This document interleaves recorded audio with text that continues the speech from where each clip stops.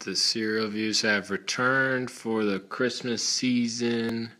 It's time to look at the cereal of my people, Lucky Charms. It's weird to see whole grain is always the first ingredient here. I thought it was potatoes because, Ireland. Give you guys a little peek behind the curtain. Textbook bag opening here. Okay, very little stress on the bag, but just a perfect aperture for cereal delivery, if I do say so. Oh boy, look at that. Look at all them Lucky Charms. Oh boy, pot of gold. Brah. Big Cow is watching.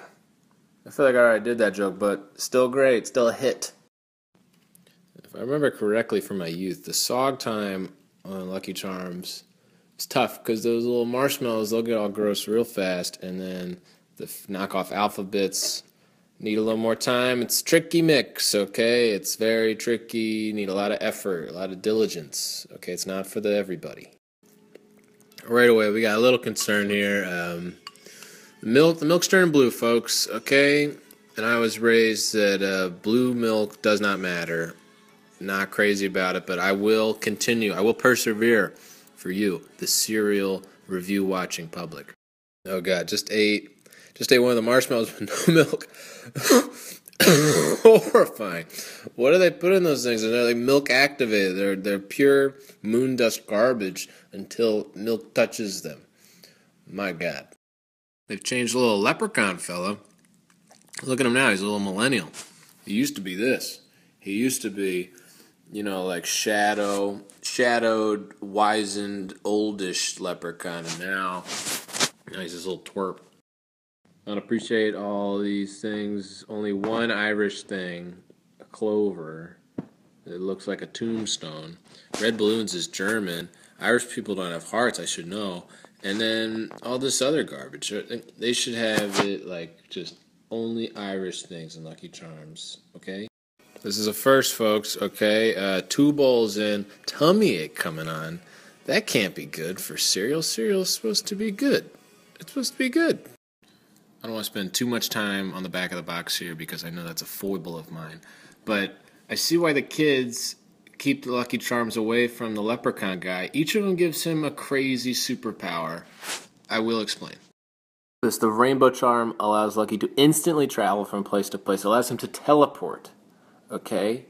Teleport. It's a marshmallow. I got a little lazy. The red balloon here allows him to float, while the star gives him the power to fly. Same thing. Same thing. Just can't. Okay, this gives him super speed. The blue moon lets him go invisible, and this one lets him bring inanimate objects into life. This man must be stopped. I read this as making people food love, which is an interesting topic because I don't think there's enough people out there making it known that they love food.